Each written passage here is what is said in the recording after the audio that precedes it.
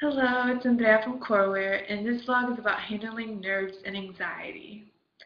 Usually when you have a big interview, a performance, or an important event, you tend to get butterflies in your stomach.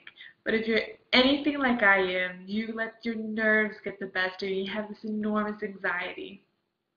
This happened a lot to me in college.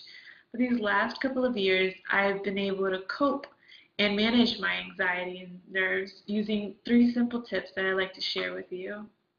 The first one is prepare. Whether it's a job interview, a dance recital, or your wedding vows, prepare, prepare, prepare. I cannot stress it enough. If you don't plan ahead, you won't feel as confident. Just think of the worst case scenario and face your greatest fear. If you prepare for that, you will be in control. Next is, it's okay to admit being nervous.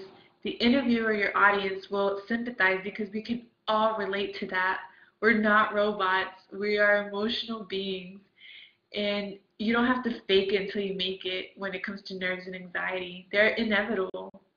You just have to accept them, manage them, and not let them get the best of you. And finally, the last thing to do to overcome that overwhelming feeling that we get before a big event is to simply breathe.